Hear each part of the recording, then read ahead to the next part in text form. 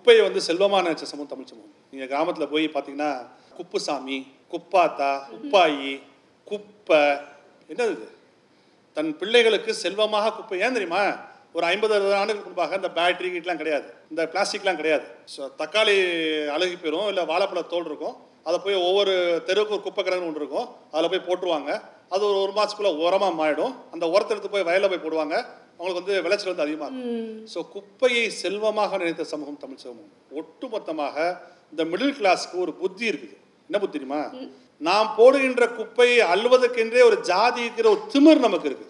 அந்த திமிர் நீங்க உற்பத்தி பண்ற குப்பையை நீங்க தான் ஹேண்டில் பண்ணணும்னு சொல்லிட்டோம் வச்சுக்கோங்களேன், அது வராது.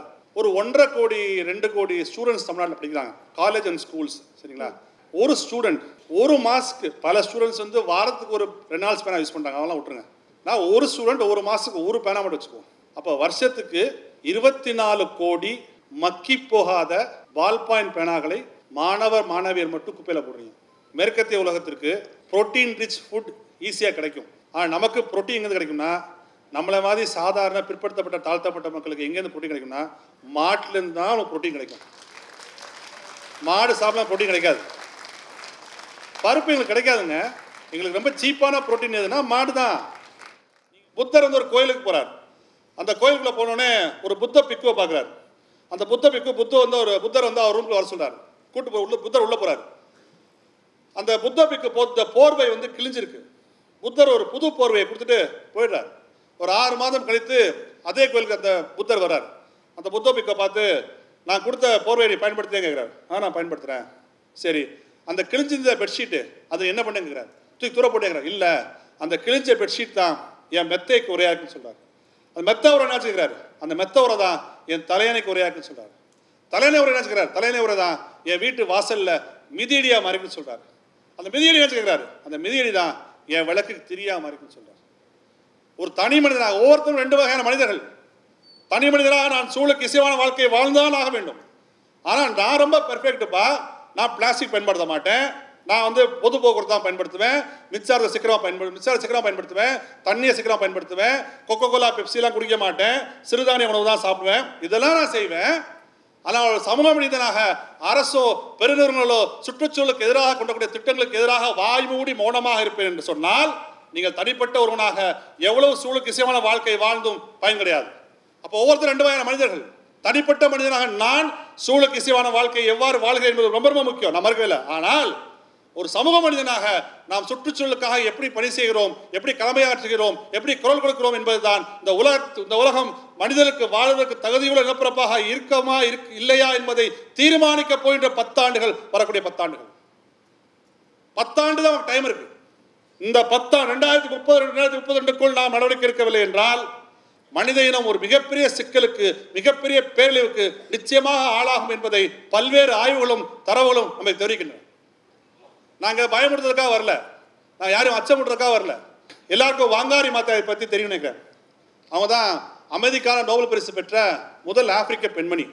அவங்க ஒரு வெட்டினரி டாக்டர் பை ப்ரொஃபஷன். அவங்க ஒரு கால்நடை மருத்துவர். அவங்க வந்து அந்த அமெரிக்கா நோபல் பரிசு வர்ற வரைக்கும் உலகத்துக்கு வாங்காரி மாதான யாருக்கும் தெரியாது. யாருக்கும் தெரியாது வாங்காரி மாதான். அவங்க போகிறாங்க, அவார்டு வாங்குறாங்க, திரும்பி வர்றாங்க. உலகத்தில் எல்லா பத்திரிகையாலும் நிற்கிறாங்க. நீ யார் தாயின்னு கேட்குறாங்க. நான் சொல்லியிருப்பேன், நான் சுந்தரராஜன், நான் பூவுலகின் நம்பர் இருக்கேன், நான் வந்து எங்கள் ஊர் வந்து சங்கரவேல் பக்கம் முள்ளிக்குளம் கிராமம், நான் இன்ஜினியரிங் படித்தேன், நான் சொல்லியிருப்பேன். ஆனால் அவங்க வாங்காரி மாத்தா இல்லையா. அவங்க ஒரு கதை சொன்னாங்க. ஒரு காடு தீப்பிடிச்சி எரியுது. அந்த காட்டில் இருக்க சிங்கம், புலி, யானை எல்லாம் சும்மா படுத்துருக்கு, ஒன்றுமே செய்யலை. ஒரே ஒரு தேன் சிட்டு, ஹம்மிங் பேர்டு மட்டும் பறந்து போய் பக்கத்தில் இருக்கின்ற நீர்நிலையில் போய் ஒரு சின்ன அழகில் ஒரு சொட்டு தண்ணியை கொண்டு வந்து அந்த தீ மேலே ஊற்றுது. ஒரு தடவை இல்லை, போது எடுக்குது, ஊற்றுது, போது எடுக்குது, செஞ்சுக்கிட்டே இருக்குது. தண்ணி எடுக்குது, ஊற்று, செஞ்சுக்கிட்டே இருக்கு. ஒரு 2 மணி நேரம் கழிச்சு ஒரு முயல் குட்டி வந்து அந்த ஹம்மிங் பேர்டை கூப்பிட்டு, லூசா நீ, அவ்வளோ பெரிய யானை படுத்துருக்கு, அது போய் தும்பிக்க தண்ணி கொண்டு வந்து அணைச்சா ஒரு செகண்டில் அணைச்சிடலாம். சிங்கம் படுத்திருக்கு, புலி படுத்திருக்கு, நீ ஒரு தம்மா துண்டு லில்லி புட்டான், ஹம்மிங் பேர்டு, தேன் சிட்டு, ஒன்னால் என்ன செய்ய முடியும் கிடைச்சான். அது ஹம்மிங் பேர்டு பதில் சொல்லிச்சான், என்னால் எதை செய்ய முடியுமோ, எவ்வளோ காலம் செய்ய முடியுமோ, எவ்வளோ சிறப்பாக செய்ய முடியுமோ அதுவரை நான் செய்து கொண்டே இருப்பேன்னு சொல்லிச்சான் ஹம்மிங் பேர்டு. இந்த கதை மற்ற விலங்குகள்லாம் போச்சான். மற்ற விலங்குகள்லாம் சேர்ந்து அந்த காட்டுத்தீ அணைச்சாங்களாம். வாங்காரி மாதா சொன்னாங்க, நான் இந்த உலகத்தின் ஹம்மிங் பேர்டாக இருக்கிறேன் சொன்னாங்க. நண்பர்களே, நாம் அனைவரும் இந்த உலகத்தின் ஹம்மிங் பேர்டுகளாக மாற வேண்டிய காலகட்டம் இந்த காலகட்டம். எங்களுக்கு எதுமா பெரிய வருத்தம், தமிழர்களைப் போல் இயற்கையை நேசிச்ச ஒரு சமூகம் உலகத்திலே கிடையாதுங்க. இயற்கையை நேசித்து கொண்டாடிய எல்லா தொல்குடிகளையும் உலக வரலாறுக்கு அழித்து விட்டன. அது ஆஸ்திரேலியாவை சேர்ந்த அபார்ஜினாலும் சரி, வட அமெரிக்காவை சேர்ந்த சிவப்பிந்தியரானாலும் சரி, மாயோன் இன்காவானாலும் சரி, எந்தெந்த இனங்கள் இயற்கையை நேசித்ததோ அந்த இனங்களை உலக வரலாறுக்கு அழித்து விட்டன. இயற்கையை நேசித்து எஞ்சியிருக்கின்ற ஒரே ஒரு சமூகம் தொல்குடி சமூகம் தமிழர்கள் மட்டும்தான் என்பதை தயவு செய்து நாம் நினைவு கொள்ள வேண்டும். அதனால தான் சங்க இலக்கியத்தில் மரம் சா மருந்தும் கொள்ளா ஒரு பாடல் வரும். இந்த மரத்தில் இருக்கின்ற இலைகளை பறித்து கசாயம் காய்ச்சி என் நோயை குணப்படுத்த முடியும் என்றால் குணப்படுத்து. இந்த மரத்தில் இருக்கின்ற பழங்களை வெட்டி என் நோயை குணப்படுத்த முடியும் என்றால் குணப்படுத்து. ஆனால் இந்த மரத்தை கொன்றுதான், மரத்தை வெட்டிதான் நான் உயிர் வாழ வேண்டும் என்றால் என்னை சாக விடு, மரத்தை வாழ விடு சொன்ன சமூகம் தமிழ் சமூகம். அதனால தான் திருவள்ளுவர் வந்து இன்னைக்கு தான் நீங்கள் வந்து பயோடைவர்சிட்டி கன்சர்வேஷன் ஆக்ட் பற்றி பேசுறீங்க, பல்லுயிரிய பாதுகாப்பு சட்டம் பற்றி பேசுறீங்க.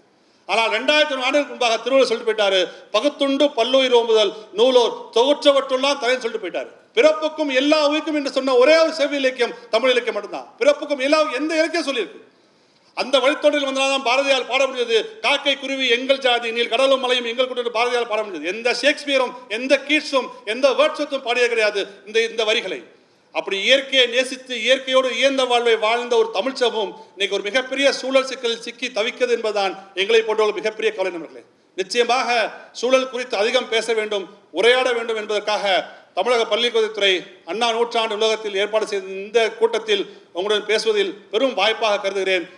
அனைத்து அதிகாரிகளுக்கும் நூலகர்களுக்கும் நான் நன்றி தெரிவித்துக் கொள்கிறேன். இந்த உலகம்ங்கிறது, இந்த பூமிங்கிறது நம்ம தாத்தா பழம் சொத்து கிடையாது, நம்ம பேரம்பத்திற்கு இருக்க கடன். அதை வட்டியும் முதலமாக அடுத்த தலைமுறை கொடுக்கக்கூடிய பொறுப்பு நாம் அனைவருக்கும் சரி என்று சொல்லி வாய்ப்புக்கு நன்றி தெரிவித்து விடைபெறுகிறேன். நன்றி, வணக்கம். ஆக்சுவலி நீங்கள் இந்த மாதிரி ஒரு சேஞ்சுக்கு ஒரு முக்கியமான காரணம் வந்துட்டு எனக்கு தெரிஞ்சு கார்பேஜ். நான் இருக்க ஏரியா வந்து கொடுங்கியூரில் வந்துட்டு நீங்கள் எங்கே இருக்கீங்கன்னு கேட்டால் குப்பமேடுல இருக்கோம் அப்படின்னு சொல்லுவாங்க. ஸோ அது சொல்லும் போது வந்து கேட்குறவங்களுக்கு எப்படி ஒரு ஆக்வர்ட் ஃபீலிங் வரும். அப்போ நான் இவ்வளோ குப்பை சேர்ந்து ஒரு இடத்துல நம்ம அந்த குப்பையை கொட்டுறோம், அந்த குப்பை மக்காமல் அப்படியே அதே இடத்துல இருக்குது. அது பெருகி பெருகி பெருகி நிறைய லேண்ட்ஃபில்ஸ் அப்படியே சுற்றி அப்படியே ஒரு மலை மாதிரி குவிஞ்சு கிடக்குது. அதுலேருந்து குப்பை அப்படியே கூவாத்துல சரியும். ஸோ அந்த குப்பைனால இவ்வளோ பிரச்சனை வருது. அதற்கு நம்ம மாநிலத்திலையோ இல்லை நம்மளுடைய நாட்டிலையோ ஏதாவது ஒரு சட்டம் இருக்கா? ஏன்னா வெளிநாட்டில் வந்துட்டு நிறைய சட்டங்கள் இருக்குது. அவங்க வந்துட்டு துபாயிலலாம் வந்து குப்பையை தனித்தனியாக பிரித்து வைக்கலனால எடுத்துகிட்டே போக மாட்டாங்களாம். அந்த மாதிரி இருக்கிற சமயத்தில் நம்ம நாட்டில் அதுக்கேற்ற மாதிரி சட்டம் இருக்கா? அப்படி இருந்து அதை பின்பற்றுறோமா நம்ம? அதை நீங்கள் கேட்ட கேள்விக்கு பதில் சொல்கிறதுக்கு முன்னாடி நான் சின்ன தகவலை சொல்கிறேன். உண்மையில் ஒரு 50-60 ஆண்டு காலங்களுக்கு முன்பாக குப்பையை வந்து செல்வமான நினைச்ச சமூகம் தமிழ் சமூகம். நீங்கள் கிராமத்தில் போய் பார்த்தீங்கன்னா ஒரு வயசான பாட்டி தாத்தா குப்புசாமி, குப்பாத்தா, குப்பாயி, குப்பை, என்னது தன் பிள்ளைகளுக்கு செல்வமாக குப்பை. ஏன் தெரியுமா? ஒரு 50-60 ஆண்டுகளுக்கு முன்பாக இந்த பேட்டரி கிட்டலாம் கிடையாது, இந்த பிளாஸ்டிக்லாம் கிடையாது. ஸோ தக்காளி அழுகி போயிடும், இல்லை வாழைப்பழ தோல் இருக்கும், அதை போய் ஒவ்வொரு தெருவுக்கு ஒரு குப்பை கிடங்கு ஒன்று இருக்கும், அதில் போய் போட்டுருவாங்க. அது ஒரு மாதத்துக்குள்ளே உரமாக மாறிடும். அந்த உரத்தை எடுத்து போய் வயலில் போய் போடுவாங்க. அவங்களுக்கு வந்து விளைச்சல் வந்து அதிகமாக இருக்கும். ஸோ குப்பையை செல்வமாக நினைத்த சமூகம் தமிழ் சமூகம். இன்னைக்கு நினைக்க முடியுமா? முடியாது. நீங்கள் கேட்ட கேள்வி வரும்னா, நம்ம ஊரில் வந்து சாப்பாடுக்கு பஞ்சம் வரலாம், தண்ணிக்கு பஞ்சம் வரலாம், ரூல்ஸ் ரெகுலேஷன்ஸ் பஞ்சமே கிடையாது. அப்போ அந்த மாதிரி ஒரு எல்லாத்துக்கும் ரூல்ஸ் இருக்குது, எல்லாத்துக்கும் சட்டம் இருக்குது, சாலிட் வேஸ்ட் மேனேஜ்மெண்ட் ரூல்ஸ்ன்னு இருக்குது. நீங்கள் மக்கும் குப்பை மக்கா குப்பைன்னு பிரித்தா தான் நீங்கள் வந்து வாங்கணும்னு இருக்குது. சரி, நான் கொடுத்துட்றேன், நீங்கள் வாங்கிட்டு போகிற வண்டி ஒன்று தானே போடுறீங்க. நான் ஒன்றே ஒன்று சொல்கிறேன், நாம் எல்லோருக்கும், நம்ம இங்கே இருக்கிற எல்லோருக்கும் மட்டும் இல்லை, ஒட்டு மொத்தமாக இந்த மிடில் கிளாஸ்க்கு ஒரு புத்தி இருக்குது. என்ன புத்தி தெரியுமா? எனக்கு இது கொஞ்சம் அதில் வந்து ஒரு எக்ஸ்பீரியன்ஸ் இருக்குது சார். மெட்ரோ நம்ம இப்போ போகிறோம்ல சார், அந்த மெட்ரோ வந்துட்டு ரொம்ப க்ளீனாக இருக்குமா, அந்த இடத்துல நம்ம குப்பையே போட மாட்டோம். ஒரு தடவை பார்த்தேன். அது மட்டும் இல்லை, நமக்கு ஒரு புத்தி இருக்குது. நாம் போடுகின்ற குப்பையை அள்ளுவதற்கென்றே ஒரு ஜாதி இருக்கிற ஒரு திமிர் நமக்கு இருக்குது. ரொம்ப தவறானது சார். அந்த திமிரு நீங்கள் உற்பத்தி பண்ணுற குப்பையை நீங்கள் தான் ஹேண்டில் பண்ணணும்னு சொல்லிட்டோம் வச்சுக்கோங்களேன், அது வராது. நீங்கள் ஒரு திமிர் இருக்கு. என்ன யாரோ ஒரு நீங்கள் யாரோ நான் கேட்குறேன், நிறைய பேர் உங்கள் வீட்டில் காலைல வந்து குப்பை வாங்குறாங்களா, யாராவது பேர் தெரியுமா உங்களுக்கு? தெரியாது.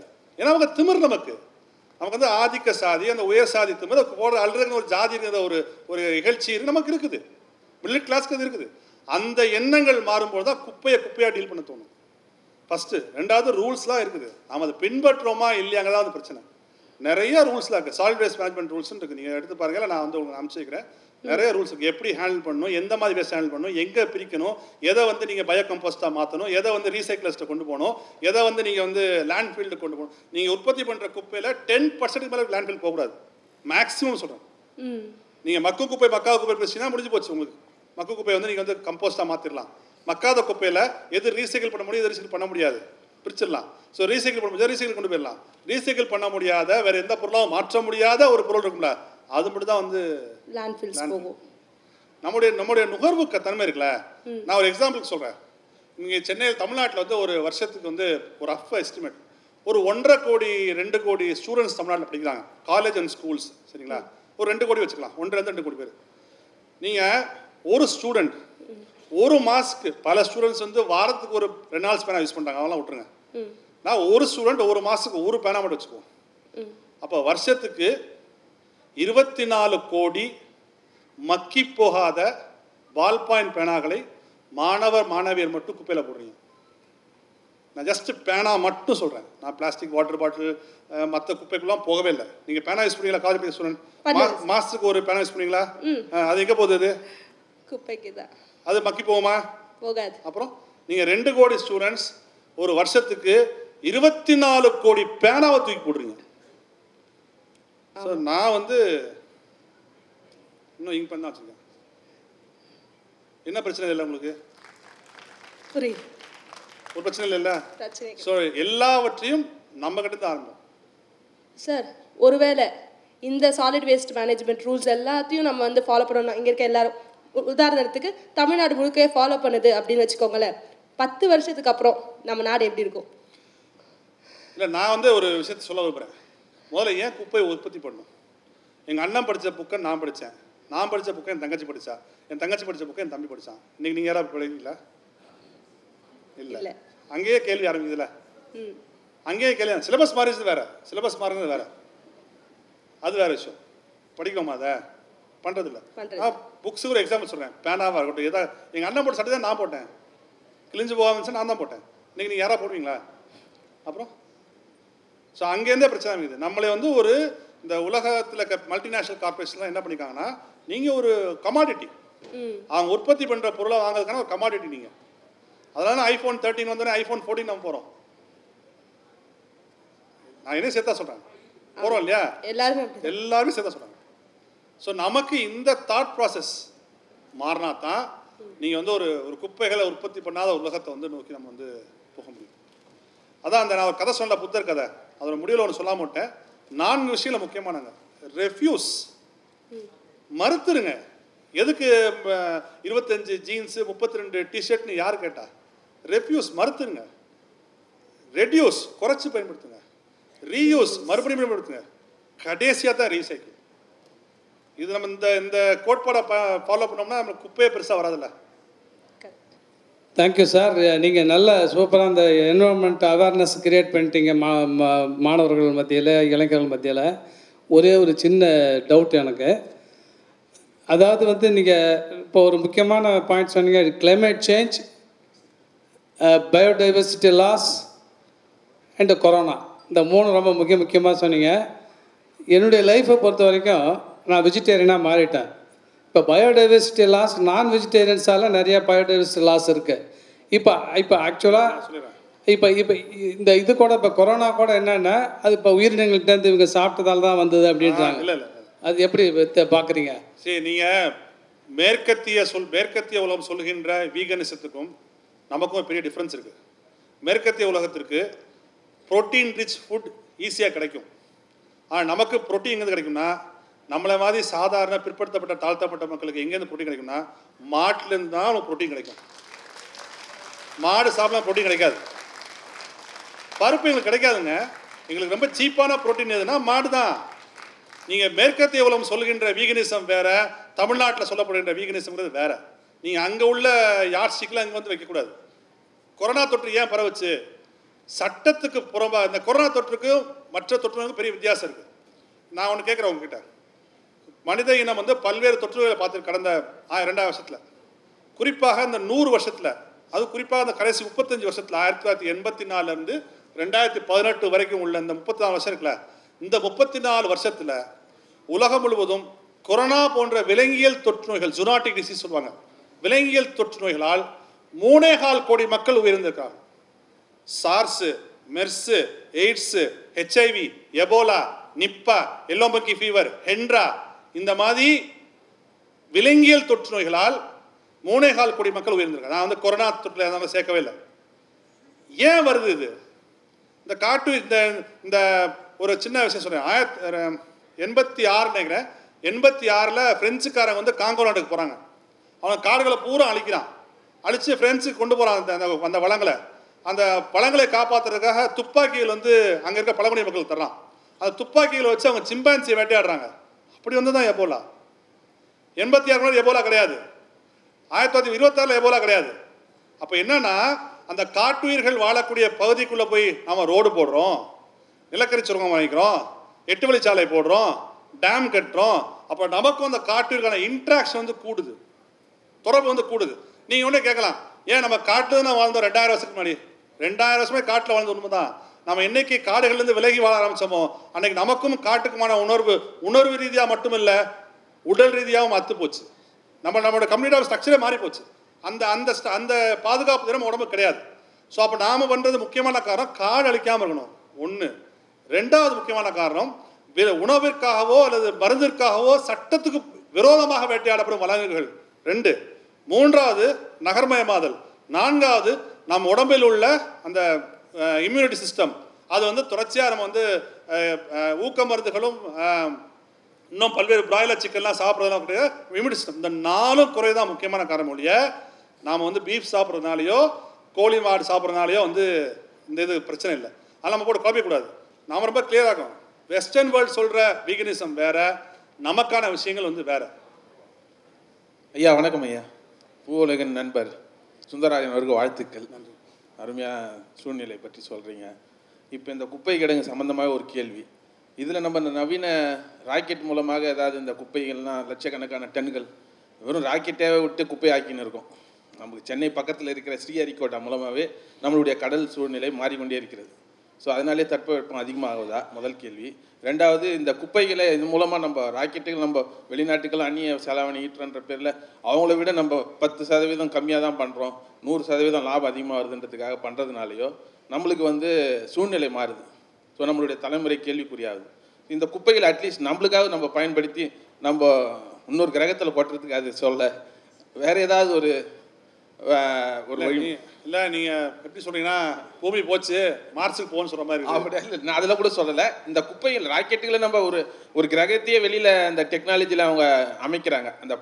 அந்த மாதிரி ஒரு அமைப்பு குப்பைகளை வந்து ராக்கெட் மூலமாக நம்ம சீப்பான உலகத்திலேயே ரொம்பவும் சீப்பஸ்ட்டு. நான் ஒன்று சொல்கிறேன் அவங்க, ஒரு நாளைக்கு சென்னை வந்து கிட்டத்தட்ட 7000 to 8000 டன் குப்பையை உற்பத்தி பண்ணுது. சரியா? ஒரு நாளைக்கு.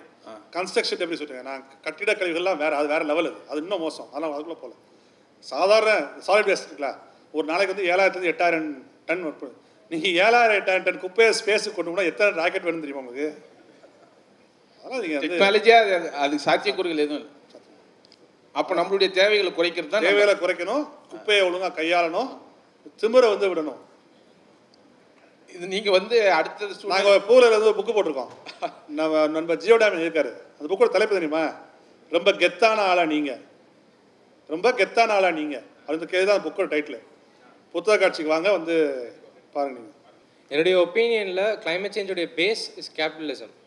எங்கே பேச்சு எடுத்தாலும் உலகம் ஃபுல்லாக இப்போ கிளைமேட் சேஞ்ச் பற்றிய பேச்சு இருக்குது. பட் எங்கேயுமே வந்து கேபிட்டலிசத்தை எதிர்த்த பேச்சு எங்கேயுமே கிடையாது. இல்லை இல்லை, நீங்கள் வந்து எம்என்சிஸ் நாங்கள் ரொம்ப தெளிவாக சொல்கிறோம். இந்த முதலாளித்துவ உலகத்தால் காலநிலை மாற்றத்தை எதிர்கொள்ள முடியாது. This capitalist world cannot mitigate or handle climate change. அப்போ நம்ம கிளைமேட் கேபிட்டலிசத்தை தானே முதல்ல எதிர்க்கணும். கேபிட்டலிஸ்ட் எதிர்க்க தான் செய்யணும், நம்ம மறக்கவே இல்லையா? இப்போ க்ரீன் பீஸ் போன்ற ஆர்கனைசேஷன்ஸ் எதுவுமே அதை நோக்கி க்ரீன் பீஸே 2011 முடிஞ்சு போச்சு. அது வந்து அவங்க இல்லை, செயல்படவே இல்லை. அவங்க இல்லை, அந்த மாதிரி ஆர்கனைசேஷன்ஸ் எதுவுமே வந்து நாங்கள் வந்து அரசியல் பொருளாதார சூழலியல் சிக்கல்னு வெட்டிச்சவன் புக்கு போட்டிருக்காரு. அம்பேத்கரிய, பெரியாரிய, மார்க்சிய பார்வையில் அரசியல் சூழலியல், பொலிட்டிக்கல் எக்காலஜி. அதான் முக்கியமான விஷயம். அம்பேத்கரை பார்வையில், பெரியாருடைய பார்வையில், மார்க்ஸோட பார்வையில் சூழல் எப்படி பார்க்கணும் அப்படின்னு ஒரு புக் வந்து வெட்டிச்சவன் இருக்காரு. நீங்கள் வந்து படிச்சு பாருங்க. நாங்கள் கம்ப்ளீட்டாக கேபிட்டலிஸ்ட் தான் வந்து போட்டோம். இல்லை அந்த தாட்ஸ் ஏன் எங்கேயுமே இருக்கிறது இல்லை? பேசிக்காக என்னென்னா நமக்கு வந்து ஒரு கேபிட்டலிஸ்ட் வேர்ல்டுக்குள்ளே நம்ம வந்து பழகிட்டாங்க. எல்லாத்தையும் சேர்த்தா சொல்கிறேன். நீங்கள் வந்து சாஃப்ட்வேர் இன்ஜினியராக போகணும், முடிச்சோடனே போய் ஐபிஎம்மில் ஒர்க் பண்ணணும், இல்லை மோட்ராவில் போய் ஒர்க் பண்ணணும், இல்லாட்டி நீ வந்து ஒரு பெரிய ரிசர்ச் கம்பெனியில் போய் ஒர்க் பண்ணணும் அப்படி ஒரு கான்செப்ட் வந்து எல்லோரும் விரும்புகிறாங்க. மிடில் கிளாஸ் பீப்புள் வந்து விரும்புகிறாங்க. அதோடைய தாக்கத்தை புரிந்து கொள்வதற்கு வந்து ரொம்ப டைம் ஆகுது. உண்மை தான். நீங்கள் வந்து அவன்கிட்ட போய் கேபிட்டலிசம் சொல்லி எதுக்கணும், அவன்கிட்ட போய் இப்போ என்வரான்மெண்ட் சிக்கல்லாம் டெய்லி ஃபேஸ் பண்ணுறாங்க. ஸோ அதை சொல்கிறது மூலமாக, அதை வந்து நீங்கள் வந்து ப்ராபகேட் பண்ணுறது மூலமாக அவங்களை ஈஸியாக நீங்கள் வந்து இந்த பக்கம் கொண்டு வர முடியும். அதோட ஃபண்டமெண்டல் வந்து அப்போசிஷன் டு மல்டிநேஷனல் கார்பரேஷன்ஸ். அது எந்த சந்தேகமும் வந்து உங்களுக்கு வந்து கிடையாது. நீங்கள் Navami கிளினோட this changes every thing ஒரு புக் இருக்குது, ரொம்ப முக்கியமான book. This changes every thing. அது வந்து this capitalistic world cannot handle climate change தான் சொல்லியிருப்பாங்க. ரொம்ப அற்புதமான புத்தகம். யாராவது நீங்கள் தமிழில் மொழிபெயர்த்துக்கிட்டீங்கன்னா உண்மையிலே நாங்கள் போட தயாராக. இப்போ என்னுடைய நண்பர்கள்லாம் நிறைய பேர் இருக்காங்க. அவங்களுக்கு ஒரு சில பேருக்கு தான் நான் இதனுடைய கருத்துக்களை போய் நான் அறிவுறுத்தி கொஞ்சமாவது மாற சொல்ல முடியும். ஆனால் எல்லார் கையிலையும் சொல்ல முடியுமானா அது ஒரு கேள்விக்குறி தான். ஆனால் நீங்கள் இது சம்பந்தமாக ஏதாவது ஒரு புக்கு இதன் மூலிமா ஒரு தலைப்பில் எழுதியிருக்கீங்களா ஐயா? அப்படி எழுதியிருந்தீங்கன்னா நூல் பெயர் சொன்னீங்கன்னா நாங்கள் படித்து இல்லை வருங்கால சங்கதிகள் படித்து கண்டிப்பாக அதுக்கான ஒரு மாற்றத்தை ஏற்படுத்துவாங்கன்னு நான் நினைக்கிறேன். நிறைய புத்தகங்கள் போட்டிருக்கோம். சென்னை புத்தக காட்சியில் 284 285 வாங்க. நாங்களே ஒரு 100 டைட்டில் போட்டிருக்கோம். அதுதான் சார், அதில் முக்கியமானது ஒரு சில நான் சொல்ல ஜியோ டேமினோட ரொம்ப கெத்தான ஆளா நீங்கன்னு சொன்னல, அது ஒரு முக்கியமான புத்தகம். நன்றி ஐயா. அதே ஜியோட ஒரு குப்பை கதை முக்கியமான புத்தகம். சாய்ஸ் லட்சுமனுடைய இனி இயல்பான வாழ்க்கை என்பதே பேர்களுக்கு இடையில் தான் முக்கியமான புத்தகம். பிரபாகரனுடைய மாசுபட்ட சுதந்திர காற்று முக்கியமான புத்தகம். வெற்றிச்சனுடைய அம்பேத்கரிய பெரியாரிய மார்க்சிய பார்வையில் அரசியல் சூழலியல் முக்கியமான புத்தகம். நீங்கள் வாங்க. 285 சென்னை புத்தக காட்சிக்கு நீங்கள் அவசியம் வாங்க. 100 புக்ஸுக்கு நாங்கள் மேலே வந்து நாங்களே போட்டிருக்கோம். இன்னும் பல பப்ளிஷர்ஸ் போட்ட புத்தகம். ஒரு தமிழ்நாட்டில் வந்து புத்தக காட்சியில் வந்து சுற்றுச்சூழல் சார்ந்த எல்லா புத்தகங்களும் கிடைக்கக்கூடிய ஒரு இடம் வந்து பூவுலகின் நம்ம ஸ்டால். ஸோ நீங்கள் நிச்சயமாக வந்து வரலாம். நீங்கள் ஓகே, நன்றி ஐயா. 2 கொஷின் சார். இப்போ நம்ம எக்காலஜி பற்றி பேசும்போது ஒரு மிகப்பெரிய நரேட்டிவ் இங்கே வர்றதே க்ரோத் வெர்சஸ் டெவலப்மெண்ட் நெக்ஸஸ். இந்த நெக்ஸஸில் நம்ம பேசும்போது ஆக்சுவலாக நம்ம என்ன கன்சர்வேஷன் பேசும்போதுமே அது ஆன்டி டெவலப்மெண்ட் இல்லைனா ஆன்டி க்ரோத்ன்ற ஸ்டாண்டுக்கு போகுது இல்லையா? அதை நம்ம எப்படி எதிர்கொள்கிறது? நம்ம யாருமே வளர்ச்சியை வேணாம்னு சொல்லவே இல்லைங்க. ஃபஸ்ட்டு விஷயம் பிடிச்சோம்னா எது வளர்ச்சிங்கிற கேள்வி நமக்கு இருக்குது. இங்கே வேளச்சேரியில் ஒரு மால் இருக்குங்க, சரியா? அந்த மால் வந்து 1 மணி நேரத்துக்கு 12,000 யூனிட் மின்சாரத்தை கன்சியூம் பண்ணுது. 1 மணி நேரத்தில் 12,000 யூனிட்ஸ் மின்சாரத்தை கன்சியூம் பண்ணுது. எங்கள் கிராமம் சங்கர்கோவில் பக்கம் முள்ளிக்கோவில் கிராமம். எங்கள் கிராமத்துக்கு ஒரு நாளைக்கு 1000 யூனிட் மின்சாரம் போதும், ஒரு நாளைக்கு. ஸோ அப்போ எங்கள் கிராமத்துக்கு 12 நாளைக்கு தேவையான மின்சாரத்தை இந்த மால் வந்து 1 மணி நேரத்தில் கன்சியூம் பண்ணுது. இதை நீங்கள் வளர்ச்சின்னு சொல்லுவீங்களா, வீக்கம் சொல்லுவீங்களா? இல்லை, நீங்கள் சொல்கிறது எனக்கு புரியுது சார். இப்போ நீங்கள் இதுக்கு முன்னாடி அந்த பையன் கேட்ட கொஸ்டினுக்கு நீங்கள் ஆன்சர் பண்ணும்போது நம்ம இந்த பொலிட்டிக்கல் எக்காலஜி மார்க்சியன் வியூவில் நம்ம பார்க்கும்போது எல்லா கிளாஸுக்குமா நம்ம ஒரே எக்காலஜி பேச முடியாது இல்லையா? இல்லை, நிச்சயம் பேச முடியாது. நீங்கள் வந்து சென்னை நகரத்துக்குள்ளே இருக்கின்ற ஸ்லம் ஏரியா வேறு, நார்த்தில் இருக்க ஸ்லம் ஏரியா வேறு. கண்டிப்பாக அது நான் ஸ்லம்ஸ்லேயே சொல்கிறேன். இல்லை, எல்லாமே வேறு. வேளச்சேரியில் இருக்க ஒரு மாலையும் இப்போ ஒரு இங்கே இருக்க ஒரு கூவத்துக்கிட்ட இருக்க ஒரு ஸ்லம் ஏரியாவையும் மதுரை மாதிரி ஒரு ரூரல் ஏரியாவில் இருக்க ஒரு ஏரியாவையும் அதற்கான எக்கலாஜிக்கல் பெர்ஸ்பெக்டிவ் நம்ம எப்படி எடுத்துகிட்டு போகிறோம் முன்னாடி? இல்லை, நான் தான் சொல்கிறேன். அப்போ நீங்கள் இந்த டெவலப்மெண்ட் மாடலை கொஸ்டின் பண்ணுறதுக்கான முக்கியமான காரணம் என்ன தெரியுமா? அதுதான் இன்னைக்கு நீங்கள் யார் இந்த கூவங்கரை ஓரமாக வந்து நிற்கிறேன் வந்து செட்டில் ஆகிறான்னு சொன்னீங்க. அப்போ ஏதோ ஒரு திட்டத்துக்கு எங்கேயோ இடத்த கொடுத்துட்டு நெய்வேலியிலையோ இல்லை திருவண்ணாமலையிலையோ இல்லை திருநெல்வேலியோ எங்கேயோ ஒரு திட்டத்துக்காக இடத்த கொடுத்தவங்க தான் இங்கே வந்து கரையோரமாக வந்து செட்டில் ஆகிறாங்க. அது லாஜிக்காக அது அப்படி தான் நாங்கள் படித்த வரைக்கும் அப்படி தான் இருக்குது. நாங்கள் சரி பண்ணியிருக்கோம். ஸோ அப்போ நீங்கள் எதை நீங்கள் ஏன் நீங்கள் எல்லாம் பொதுவாக கேள்வி வைக்கிறீங்க? அந்த திட்டத்துக்கு ஏன் இருக்கிறீங்க, இந்த திட்டத்துக்கு ஏன் இருக்கிறீங்களா? இன்னைக்கு பரந்தூரில் வந்து 3000 ஏக்கர் விவசாய நிலம், அவங்க எங்கே போவாங்க? இல்லை, அதற்கான ஆல்டர்னேட்டிவ் நம்ம என்ன கொடுக்குறோன்றது தான். ஸோ அதான் நம்ம என்ன சொல்கிறோம்னா டீசென்ட்ரலைஸ்டு க்ரோத், குவிக்கப்பட்ட எல்லா வளர்ச்சி முறையும் சுற்றுச்சூழலுக்கு எதிரானதான். கண்டிப்பாக. So decentralised growth, circular economy. ஒரு பொருள் உற்பத்தி ஆச்சுன்னா அதோடைய கழிவுகள், அதோடைய ரீசைக்கிள்டு ப்ராடக்ட் அந்த சமூகத்திலே வந்து திருப்பி பயன்படுத்தப்படணும். ஸோ சர்க்குலர் எக்கனாமி போன்ற பல்வேறு இவர் சொல்லுவார் நம்ம Gandhian economist Desi Kumarappa, India does not require mass production, it requires production by masses. அதுதான் முக்கியமான விஷயம். India does not NEET mass production. குவிக்கப்பட்ட உற்பத்தியே நமக்கு தேவையில்லை. லட்சக்கணக்கான கோடிக்கணக்கான மக்களை ஈடுபடுத்துகின்ற உற்பத்தி முறை இருக்குல்ல, அதுதான் நமக்கு வந்து ஆல்டர்னேட்டிவ் ப்ராசஸ். இப்போ கரண்ட்டாக பார்த்தீங்கன்னா நம்ம வீட்டில் கொசு உற்பத்தி ஆகுது அப்படின்னு சின்ன சின்ன தொட்டிகை டயருக்கு அதிலலாம் தண்ணி இருக்கக்கூடாது அப்படின்றதுக்கான ஆக்டிவிட்டீஸ் கவர்மெண்ட்டோட சைட்லேருந்து எடுத்துகிட்டு இருக்காங்க. பட் இப்போ கூவம் ரிவர் இப்போ அந்த ட்ரைனேஜ் சிஸ்டம்ஸ் ஓப்பனாகவே இருக்குதுங்க. ஓகேவா? இப்போ வந்து ஒரு ஓவர் பிரிட்ஜ் இருக்குது. இப்போ நம்மளோட ட்ரெயின் போகுது, நம்மளோட சென்னையில் மெட்ரோஸ் போகுது அப்படின்னா கீழே பார்த்தீங்கன்னா பக்கத்தில் பார்த்தீங்க அப்படின்னா ரிவர் தான் போகுது. அதுலேருந்து வெளிப்படுற கேஸ், அதனால வர விளைவுகள், அதை மக்கள்கிட்ட எப்படி கொண்டு போகிறது, அதை தடுக்கிறதுக்கான ஸ்டெப்ஸ் கவர்மெண்ட் சைட்லேருந்து என்ன எடுக்கப்படுது? தொடர்ச்சியாக நாங்கள் சொல்லிட்டு இருக்கோம். ஒரு இவ்வளோ நாள் வந்து அரசாங்கம் வந்து என்ன பண்ணுச்சுன்னா, இந்த கழிவுநீர் சுத்திகரிப்பு ஆலை இருக்குல்ல, வேஸ்ட் வாட்டர் ரீசைக்ளிங் பிளான்ட்ஸ், அது வந்து ரொம்ப பெருசாக போட்டாங்க. இத்தனை மில்லியன் கியூபிக் ஃபீட், இத்தனை மில்லியன் கியூபிக் மீட்டர் டன்ஸ்னு பெரிய பெரிய பிளான்ட்ஸாக போட்டாங்க. நம்ம நெசப்பாக்கத்துலாம் வந்து ஒன்று போட்டாங்க. அரசாங்கத்தை சொல்லி என்ன நாங்கள் கோரிக்கை வச்சோன்னா அது அரசாங்கம் செய்ய ஆரம்பிச்சிருக்கு. சின்ன சின்ன பிளான்ட்ஸு, அதாவது ஒன் மில்லியன் கியூபிக் ஃபீட்டு குட்டி குட்டி பிளான்ட்ஸாக வந்து அந்தந்த ஏரியாவில் நீங்கள் போட்டு அங்கேயே அந்த சாக்கடை, அதாவது சுவேஜை வந்து ட்ரீட் பண்ணி அந்த ட்ரீட்டட் வாட்டரை வந்து நீங்கள் வந்து விடுங்கன்னு சொல்லியிருக்கோம். ஃபஸ்ட்டு ப்ராஜெக்டாக சென்னையோட 1000 லைட்ஸ் கான்ஸ்டிடுவன்சியில் வந்து கவர்மெண்ட் செஞ்சுருக்காங்க. அந்த எம்எல்ஏ டாக்டர் நாகநாதன் நாகநாதன் அதை செஞ்சு ஃபஸ்ட்டு ப்ராஜெக்ட் போட்டாங்க. என்ன ஆகுதுமா, நீங்கள் பெரிய பெரிய பிளான்ட்டாக போடும்போது அந்த பிளான்ட் ஃபெயிலியர் ஆச்சு வச்சுக்கோங்களேன், அவ்வளோதான். அது சரி பண்ண 20 நாள் ஆகும்னு வச்சுக்கோங்க. ஒட்டுமொத்த சென்னையோட கழிவு நீர் வந்து கூத்து தான் வந்து போகும். ஸோ இப்போ நீங்கள் சின்ன சின்ன பிளான்ட்டாக போட்டிங்கன்னா ஒரு இம்பேக்ட் வந்து அந்த சின்ன ஏரியாவில் முடிஞ்சு போயிடும். ஸோ கவர்மெண்ட்டில் சொல்லி ஃபஸ்ட்டு பிளான்ட் வந்து ஆல்ரெடி 1000 லைட்ஸில் போட்டாங்க. ஸோ நாங்கள் ஸ்ட்ரெஸ் பண்ணி இனிமேல் எல்லா இடங்கள்லையும் வந்து ட்ரீட்டட் வாட்டர் தான் வந்து கூவத்துக்கோ இல்லை அடையாருக்கோ இல்லை பக்கிங்ஹாம் கால்வாய்க்கோ போகணும் அப்படியே விஷயத்தை வந்து கம்பல் பண்ணி சொல்லிட்டு இருக்கோம். நிச்சயமாக ஒரு பப்ளிக் மூவ்மெண்ட்டாக போச்சுன்னா இன்னும் கொஞ்சம் நல்லாயிருக்கும். அண்ட் ஒன் மோர், நீங்கள் வந்து இப்போ இங்க் பென் தான் யூஸ் பண்ணுறீங்கன்னு சொன்னீங்க.